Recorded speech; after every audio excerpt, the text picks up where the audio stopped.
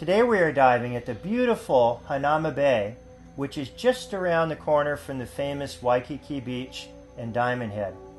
This gorgeous bay was formed by an ancient volcano millions of years ago that sunk down below the waves. The water here is usually crystal clear, and it's a very easy beach dive. Snorkelers and divers both love this spot because it's a marine reserve. The fish and marine life are extremely tame, and you can get very close to them. This is kind of unique in most parts of the Hawaiian Islands because people fish and spearfish. So often the fish are a little bit afraid of people, but not here at Haunama Bay. Over 1 million people a year come and visit this spot. Big giant parrotfish that eat algae off the reef.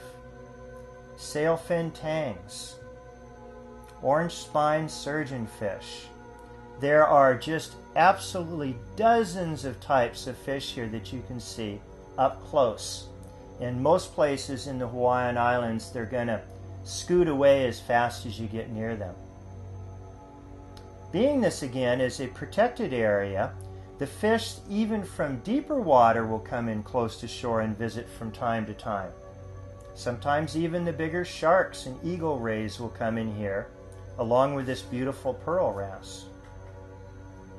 The water here is only about 3 to 4 feet deep close to shore, so people can see a lot of the marine life while snorkeling, or you can scuba dive and go directly into the middle of the bay that's 40 to 50 feet deep.